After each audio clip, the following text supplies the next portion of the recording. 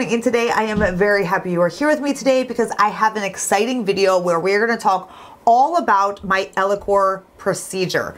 Everything, and I'm sharing with you all the details and my actual truthful thoughts on this procedure, because what it seems is there's not a lot of information, like real reviews or information out there yet. This is a relatively new procedure, and I'm going to share with you all the details today. So before I dive into it, don't forget to subscribe to my channel. If you love skincare and if you want to get your best skin no matter what age you are at, you came to the right place. Join us, hit the subscribe button. I have been in the skincare industry now for over 13 years. I have worked alongside some of the best cosmetic doctors, dermatologists, the best medical grade skincare brands, and I'm sharing with you all of my tips right here. So subscribe, hit that bell notification so you don't miss any videos. And then also you can pop over to my Instagram, join me over there because I'm on there pretty much every single day with more skincare tips. But let's dive into this video, you guys. I'm sharing with you all of my Ellacor details, recovery, thoughts, all of it. Okay, so if you follow me over on Instagram, you've definitely seen a little bit of the behind the scenes of my Ellacor process. I did not share too much over there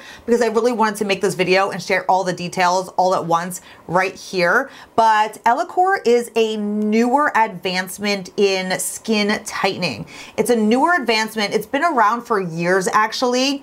And the doctor that I went to, not only is she my best friend, but she's an amazing dermatologist, and she's been involved in the clinical trials since the beginning, years ago. So it's been around for a while, it's been tested for years, and it's finally kind of like coming out into the market, and it's making a huge name for itself because it is a huge advancement in non-surgical skin tightening. So before, if you wanted to get skin tightening and if you wanted to like lift the lower part of your face, you had to get a lower facelift. Ellacor is made to slightly lift and tighten the lower face. So all of this area. So basically it's a micro-coring technology, and what that is it's all these tiny little needles that go into your skin. The needles have this little tube. It's a needle with a little tube, and then actually sucks the skin out of your face. So you're removing all these tiny little just microspheres of skin. And what that's going to do is as your skin heals, it's going to contract and it's going to tighten. And this is an absolute first in this whole non-surgical skin tightening world. So Ellacor microcoring is FDA approved for the mid-face to lower face in skin tightening. So if you have a loss of skin laxity, if you have wrinkles in this area, this is the area from mid-face down that is specifically geared for. So Ellacor is not an energy-based device. It is not a laser. It is not producing any heat. So that means it's going to be better and more widely used on a variety of skin types and tones. And that also means that there is no potential of scarring with this device. So like I said, this procedure is very, very different than anything else on the kind of skincare device market right now. This is kind of like a new technology, and I'm super excited that I got to try it with a top dermatologist who has had experience with this for years. So this device is basically recommended for anyone ages 40 to 50 who is starting to see slight laxity of the lower face. Jowls, slight, you know, a little bit of sagging that starts to happen. I am 43. I definitely started to see a little bit of that laxity happening in the jowl area. I know I get so many messages that are like, why did you get this done? You don't need it. It's what I see, and it's definitely what my dermatologist friend, she saw, you know, a slight little laxity. This isn't meant for somebody who has extreme laxity or extreme wrinkles, because then yes, you just have to go the surgical route, and yes, you have to do it the facelift. This is made for somebody who is in the beginning stages before they see extreme laxity in their skin, who just wants to tighten everything up and keep that facelift away for as long as possible. So I, being 43 and starting to see just a little bit of that lower face laxity, I was the perfect candidate for this procedure. Let's talk about the pain, because a lot of people have been asking me, what's the pain like? Because it looks super painful. And I can say that if I did not have numbing, it would have been very, very painful. But I did have topical numbing on probably for about a good hour at least, topical numbing. And then I did get a dental block of numbing as well, which is an absolute must. That is like a must. Ellacor says everyone should have a dental block. Now, I will say I am very sensitive to epinephrine, and I hate, like, when my face is numb, I get anxiety. Something about it. So I said to Steph, like, keep my numbing to a minimum. I'd rather like feel it or take a little bit of pain. I just can't handle epinephrine or like feeling that numbness in my entire face. I just can't. So she kept my numbing to like 6 milligrams when most doctors do like 20 to 22 for this type of procedure. So mine was very minimal. And I will say that it was not terrible. There was areas in my face that I felt absolutely nothing, and then there was areas of my face that I felt a little bit. I think maybe twice I had to stop her, and they had to do a local kind of like anesthesia and just add a little bit more numbing. And I felt it, but it wasn't like terrible. And again, I will take a little bit of pain over epinephrine any day. So for me, it was not terrible, and it could have been way better if I would have just had more numbing. But most doctors will do the local, they will do the nerve block, and they also have laughing gas too. So there's like a wide variety of numbing and things to make you feel relaxed and comfortable during the procedure. It was not terrible. Now, I did get from all of this area down. I did not do my chin because that was the last part they were gonna do, and I was like, nope, I'm done. Like, it was like a 30-minute thing. I was like, I just had it. I was like, I'm done. My chin is fine. And they agreed. They said the same thing. They were like, you don't need your chin done. You don't have any wrinkles or texture to your skin or anything like that. Your chin's fine. I'm like, good, I'm done. That's it. So I did not do my chin, but I did everywhere from here down, and I also did my upper lip, and the upper lip just helps to kind of create a little bit of a lip lift effect, and then also just smooths that area, because again, as we get older, that's where little lines can start to happen. I didn't have any lines there, but I just wanted to be preventative, and like, why not? Like, I've already done all of this, just do a couple over my lips. So I did that area too. All right, guys, here we are 24 hours later after I had the Ellacor treatment done. Can't believe I'm sitting here on the internet like this just for you guys.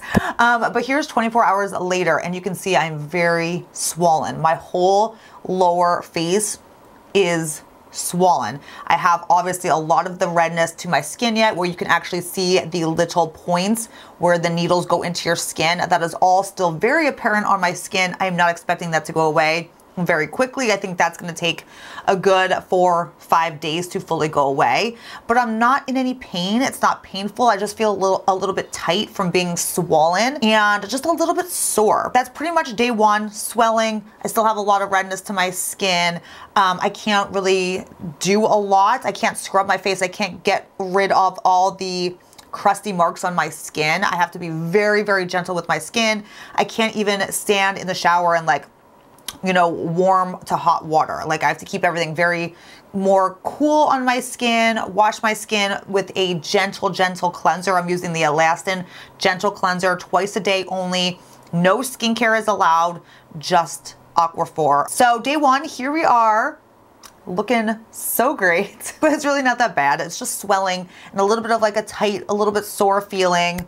But yeah, here we go, you guys. Day one in the books. All right, here we are, day number 2 after I had the Ellacor treatment done, and this is what I look like today. So the things that I notice myself is that the swelling is starting to go down. I am definitely still swollen, and then I obviously still have all the red squares where the microcoring happened. That's not gonna disappear for the next couple days, I'm guessing. I see slight fading of it, but again, that's gonna be there a little bit longer. I also see some bruising that is starting to kind of pop up to the surface. I have a bruise here. I have a bruise around my lip over here. And then I have some like yellow undertone bruises that I see deep within my skin that just, you know how bruises like have that like hue to them? I see some of that going on too. But my skin has that kind of like tight, like rough texture to it right now. I still cannot wash with anything other than my Elastin Gentle Cleanser. All I can put on my skin still is Aquaphor, and that is it. All right, so there you go. That is day number 2. Things are looking good. They are progressing as they are supposed to. Again, no pain, just kind of like I have to be very gentle. It's still kind of like a tender feeling, but that's it. So I will check back in with you guys for day number 3 tomorrow. All right, guys, here we are, day number 3, and day number 3 in the recovery process. If you look at Ellacor's website, they say day number 3 is when the majority of people feel that their recovery is in a good spot, that they can go back to work, they can go about their daily lives. No, sorry, Ellacor, we are not there yet. This is actual day number 3, and I do not feel ready to go outside my house. So here's what I'm seeing and dealing with on day number 3. I'm actually seeing that a lot of the red spots where the treatment was actually delivered into my skin, I'm seeing that it is starting to fade. And again, that's a process, but I'm seeing it fade. I am still swollen, but I'm also noticing that the swelling is going down. So a lot of that just, I felt like a chipmunk. A lot of that is starting to go down. But what I'm noticing is that the bruising, that yellow undertone bruising that I shared with you guys yesterday, is definitely coming out more. There is definite underlying bruising, especially like in this area right here. It is not as tender anymore. So when I wash my face at night with, again, the Elastin Gentle Cleanser, that's all I'm allowed to use. When I wash my face at night, it is not sore and tender as much as it was. I've also noticed this rash popping up today, which I know is from the Aquaphor that I've been applying to my skin. My skin is like, what is this occlusive crap that you're applying? Stop doing that. Like, where's the good skincare? This is where we are today, day number 3. Hey guys, here we are, day number 4. Here is where we are in the recovery process after 4 days. I feel like things are actually looking really good for 4 days.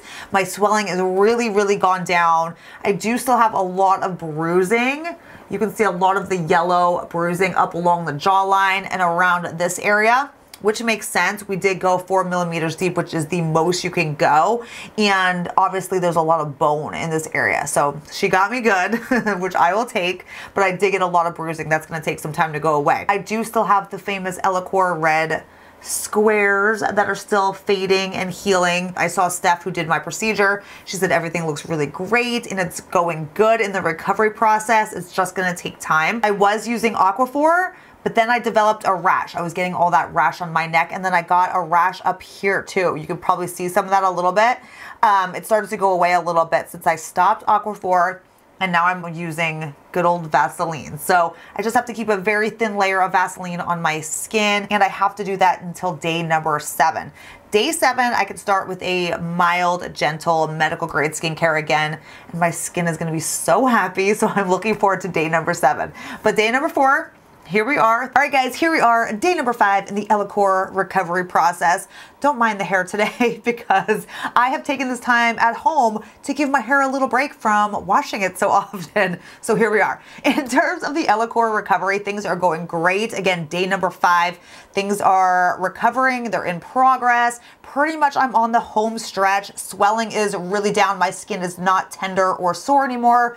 I still have a couple bruises along the jawline, but even those are fading. The red squares are noticeably fading day by day. In terms of skin, like texture, my skin is just very dry right now. My skin barrier is disrupted. Like anytime you do a procedure like lasers, microneedling, Morpheus 8, Ellacor, anything that is like a procedure like that is going to disrupt your skin barrier, and it's going to create dryness to your skin. So today's day number 5. Tomorrow I can start adding in some growth factors and some barrier repair products, which my skin is going to absolutely love. I have not been able to use those up until tomorrow, which that is in turn going to really help speed up the process of healing too. So I'm super excited about that. But here we are. You can see what day number 5 looks like, and I'll see you guys tomorrow for day number 6. Hey guys, here we are, day number 6 of the Ellacor recovery process, and not a whole lot to go over today. This is where we are. Again, things are fading. My skin is just very dry. It is very flaky, very dry. Today I actually get to start using skincare though, which is going to really help boost the recovery process. I saw my friend Steph today, Steph, the dermatologist who did my procedure, and I'm free and clear to start using my growth factors and healing skincare. So here we are, day number 6 though. The little red spots are still there, but they're fading. I still have some bruising. I got a good treatment. And so I do still have bruising that is almost gone as well. So that is it for today. Not much going on to report. I'll see you guys for tomorrow's check-in. All right, here we are, day number 7. It has been a full week since I had my Ellacor treatment, and here we are. Things are getting better day by day. Since I added in my growth factors and healing products for my skincare, I feel like I've seen such a difference already in the last 24 hours, which is insane. So this is where we are today. We do still have the red little squares that are still apparent on my skin, but they are fading even quicker now with those growth factor products. How everything is looking. So much better. We are getting there. This is definitely not a quick downtime procedure, especially if you get a deeper, more aggressive treatment. But in terms of recovery, it is not painful afterwards, like whatsoever, but there is a lot of swelling at first. I had a lot of bruising, one, because I did bleed more, I think, than some people probably do. So I did have quite some yellow bruising going on, but then again, I did get a deeper treatment too. My treatment was like the deepest depth you could go. So that is going to create a, more of a recovery process. I was like, this is gonna be a once and done. Just give it to me. I like to be just like, do it. And then I just want to be done with this. I'm not the type of person who wants to like do a light treatment and then come back multiple times. I'm like, no, just hit me, get it over with, let's go. So my treatment was at the deepest depth. So I did have bruising, and then I do still at my 12-day mark today, I do still have the pink squares. And that is something that honestly, I think no one talks about, because when you look on doctor websites or Ellacor website, they say that the downtime is 3 days. The downtime is not 3 days. I still had swelling at 3 days, and I was nowhere ready to go out in public. 3 days, I was like still in hiding. The recovery process is way longer than what anybody really advertises, so you have to be aware of that. It is a good 3 days of swelling. I still had all the bruising. I still had so much redness to my skin, and you cannot wear any makeup and you cannot use any of your skincare for 7 days. And that is because you have to wait till all those little micro holes are closed up.